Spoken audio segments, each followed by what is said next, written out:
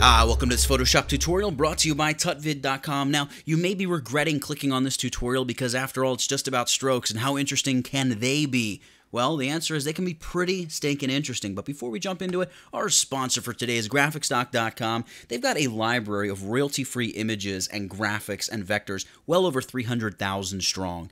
You can sign up this month only, April of 2016, and get the Creative Rewards Month special, right, for the TutVid viewers. It's $39 for 6 months of access to the library. You can download and use whatever you want from the library. Even after your subscription goes away, you can continue using vectors, illustrations, photos from the GraphicsDoc.com library. So if you're cruising the internet at night thinking about your ex-girlfriend, you can download Heartbreak Sad Man in the full glorious vector EPS from GraphicsDoc.com. We're not talking about heartbreak, though. We're talking about strokes in Photoshop. So let's see what we can do with strokes. First and foremost, if we just create a selection, something like this, we can right-click within the selection and hit the stroke option. And that brings up the stroke dialog box, which maybe you've never used. And if you have, I don't blame you, because most people don't. We're going to choose a color here. We'll just go with straight white, hit OK. We can set a width to the stroke, right? Let's make it large and in charge at 25 pixels. Then we can choose a location. So the location of the stroke, outside means the stroke is going to be placed on the actual outside of the selection. Inside would be the inside, and center just means it straddles the selection. Now, if you want sharp corners, you want to go with inside. Outside and center are going to give the edges, or the 90-degree angles, of your stroke. It's going to make the corners rounded, so just know that that's something that's going to happen. You can also set a blend mode, maybe overlay. Let's do that. That could be interesting.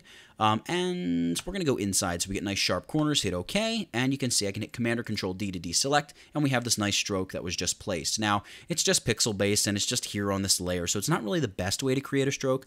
I'm going to go Command or Control Z, and then Command Option, or that'd be Control Alt Z a couple times to just undo and step backward to get rid of all that stuff. The other way that we can apply a stroke is by creating an object. So let's say we make a square here, and I'll just fill it with black because I can. And we could go Layer, Layer Style, Stroke. This is the other way to apply a stroke. So, whoop, I have selected the wrong layer. Well, actually, I didn't put our square up on its own layer, so let's create a new layer, and we'll just name it Square, whatever, and we'll fill that, deselect, Command or Control D, and again, go Layer, Layer Style, Stroke. You can see here, we've got this nice 90-pixel white stroke positioned on the inside of our box. See, if I go outside, you can see, boom, those rounded corners I talked about, and they really kind of fall apart. They're very, like, staggered and steppy when you get to, 90 pixels. You can set whatever size you want. Now, the cool thing about the layer style is, well, there's a bunch of cool things about it. Number one, you can change the opacity just like we could before. We're going to leave it up at 100. You can change the blend mode, so you can actually get a live preview. Oh, there's what overlay looks like. Cool. What does soft light look like? All right, it's kind of it's a little bit different. Hard light, what does that do? All right, it's pretty much just white, and so on and so forth. You can go color dodge, see what that does, nothing. And you can just play around with what you have there. But you have fill type. So this is the fill of the stroke, not the fill of the object to which you're applying the stroke. So we can choose fill type, and we can set pattern or gradient. Let's go with gradient, and you can see it just gives this a gradient. So essentially, it just looks like this stroke is sort of fading out of our box, which is kind of cool. If we set the position to inside, it looks even cooler. And of course, you can choose any color gradient you want, maybe this metallic-y sort of gradient, or blue and white, whatever. Hit OK. And of course, you can still go with a blend mode here of like overlay and see what that looks like, or whatever. You can just mess around with it. There's a lot of neat stuff you can do.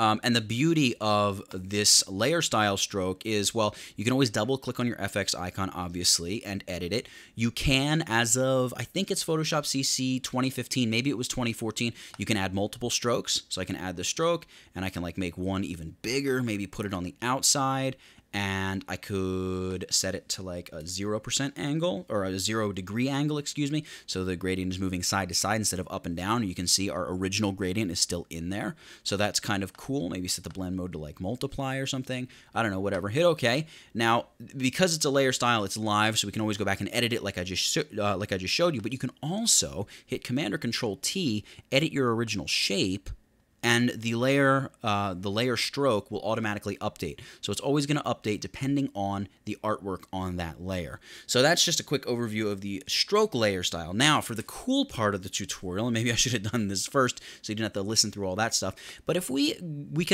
if you create a shape or a path of any sort with any of these path or vector shape tools, or of course the path, you can apply a stroke to paths in very, very interesting ways. So let's go ahead here and just draw out a nice big circle. All right, so something like that. We've just created a path. So if we go to our paths panel, boom, there's the path. There's really no artwork on a layer here. We're going to create a new layer, so we're stroking on a new layer. Now what we can do is grab our brush tool. Let's check to see what we have. We have an 80 pixel soft edged brush. You see that right there?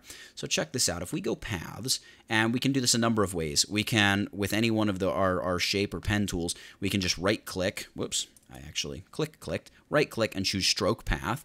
Over here in the paths panel, we can right click and choose stroke path, or we can choose just the stroke path button down here at the bottom of the paths panel, and it's going to stroke our path. Now that path looks very funky. I'll show you what's going on. If we right click on our path and choose stroke path, look at this. First of all, we have this interesting feature to simulate pressure. We'll talk about that in a second. Let's shut that off for now. But you can choose from so many different tools. I mean, think about this. You could draw paths over every contour and feature in your model's face and body, and then dodge and burn strictly by stroking paths that you've drawn. You can smudge. You can use a healing brush. You can use the clone stamp tool, or of course a pencil and the brush. Now, because we're going to keep it simple here with the brush, because we can do a lot of stuff with the brush.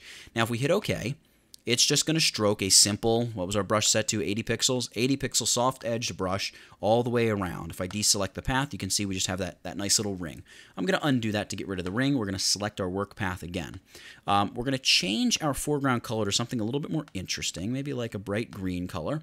And now we're going to go up to our brush options. I'm going to tick on Shape Dynamics. I want to make sure that control is set to pen pressure.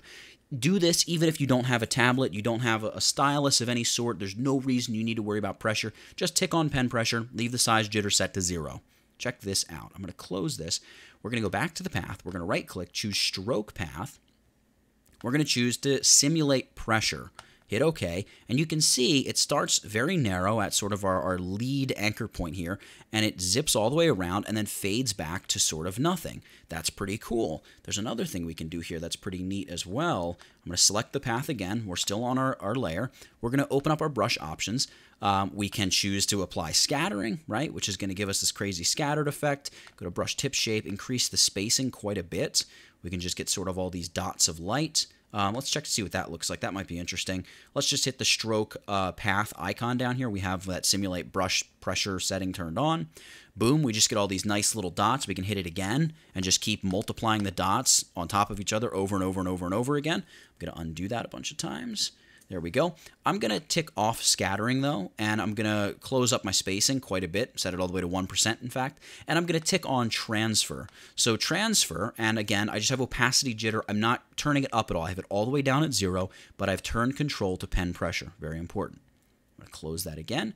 Now what I'm going to do, I'll right-click, I'll go stroke path, and here we're going to choose brush, simulate pressure, hit OK, and you can see not only are we simulating the pressure as far as size, but transfer is fading it from 0% opacity to 100% opacity back to 0% opacity. So we have this nice sort of, I don't know, weird halo-y effect that we've created just by stroking a path here in Photoshop. So stroking paths in Photoshop, you can apply strokes to selections like we've done and objects. There's so many different things you can do with the stroke feature in Photoshop. You should really check it out, play with it. You can, there's nothing else I can say. What else can I say? I'm going to stop talking. For the stroke feature in Photoshop, that's it.